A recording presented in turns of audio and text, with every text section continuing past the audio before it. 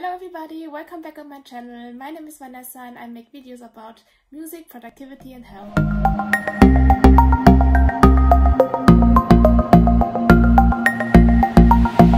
In this video I'm going to answer some of the most frequently asked questions about the application process for music universities in Germany. The first question is, I'm not sure where to apply, can you help me? I did already a video about how to choose the right university for you. I will link it in the description. The second question, I'm not sure if my niveau is good enough to apply. What should I do? I can recommend to look on the website of the university where you want to apply, and they always have their repertoire suggestions, and just compare the repertoire suggestions to your repertoire.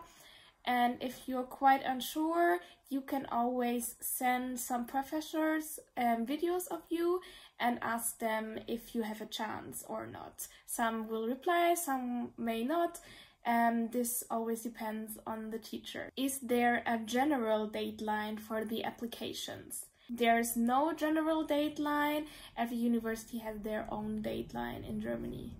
Is the application fee refundable? No, normally not, even if you are not taking part in the audition anymore. But I know one situation where the university put out applications, but in the end there was no audition possible. And in this situation the university sent back the money, but otherwise it's not refundable. What should I wear for my audition? I would recommend an outfit in which you feel good and comfortable. It doesn't have to be very formal and it doesn't have to be completely black, but it does have to show that you have respect for the audition. And clothes shouldn't be normally have an influence on the decision, but clothes also make an impression of yourself, and of course you don't want a negative impression. Do I need to speak German in the entrance exam? This depends on the university. There are some universities that are asking for a German test or a certificate, but normally in the actual exam where you have to play, you can speak English. I never heard of somebody who was not allowed to speak their English. And in some auditions they are testing your German level after you played, but that's normally only if you apply for the junior department, that they just get an impression of your language skills that you have already, because in the junior department there's normally no language course included, I think, and in most of the bachelor studies you can add a German course. Do I have to bring extra copies of my scores?